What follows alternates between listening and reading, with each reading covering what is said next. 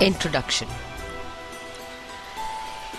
In recounting the history of textiles, it used to be an age of natural fibers because of some unique features like cross-section of cotton, scaly structure of wool fiber, triangular cross-section of silk, etc.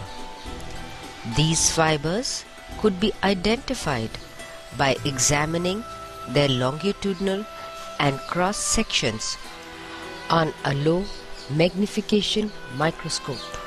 The first man-made fiber, viscose rayon, also had a distinctly different cross-sectional geometry compared to the natural fibers of that time. However, synthetic fibers were discovered and commercially produced.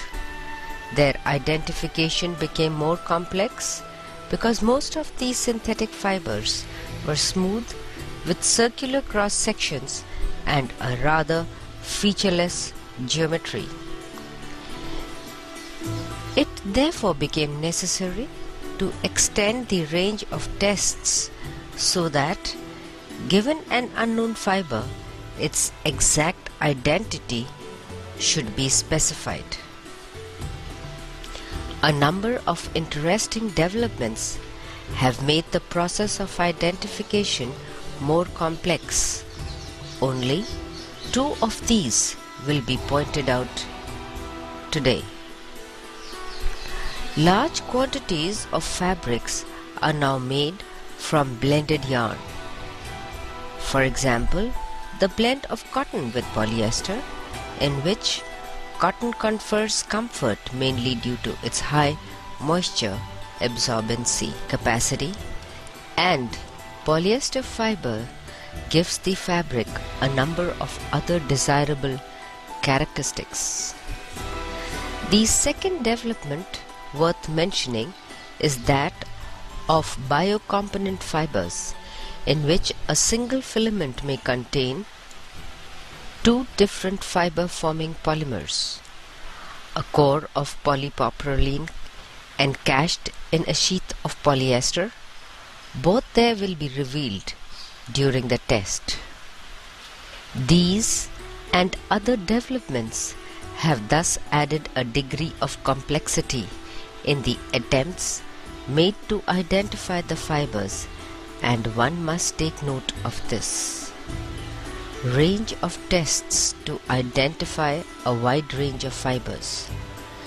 There are around 20 fibers that must be considered whenever an identification exercise of an unknown fiber is on. The finer the fiber, the better its properties. This suggests that a composite measure for fibers must include fineness or coarseness as a factor. These include the natural fibers like cotton, silk, linen, and jute. The secondary method comprises man-made fibers based on natural feedstock, the major fiber in this category being viscose rayon. The third important category is that of synthetic fibers and includes polyester, acrylic, modified acrylic, lycra, spandex, etc. Amongst inorganic fibers, asbestos, glass, metallic, and carbon fibers are worth mentioning. The single test will lead to its identification.